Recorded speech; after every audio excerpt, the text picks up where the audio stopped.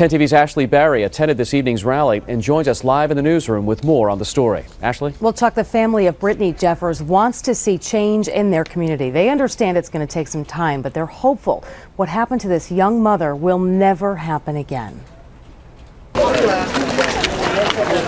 She was murdered. Heartbroken, the father of Brittany Jeffers' two young children joined dozens of others for an afternoon peace march that stretched from the Southside neighborhood where police say the 21-year-old was beaten, all the way to police department headquarters on Franklin Street, about a mile away.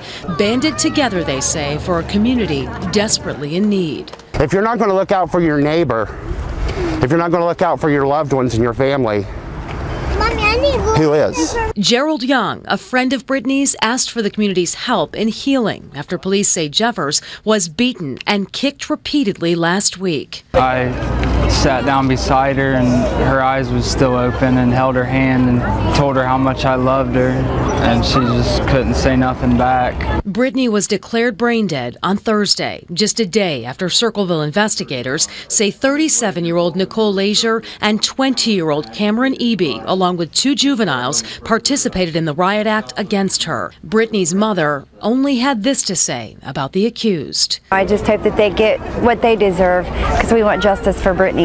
A young woman whose life, she says, was so senselessly cut short. 1, 2, 3.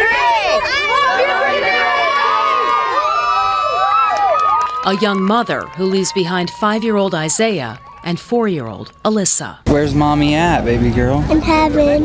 Yep, mommy's in heaven with Jesus, huh?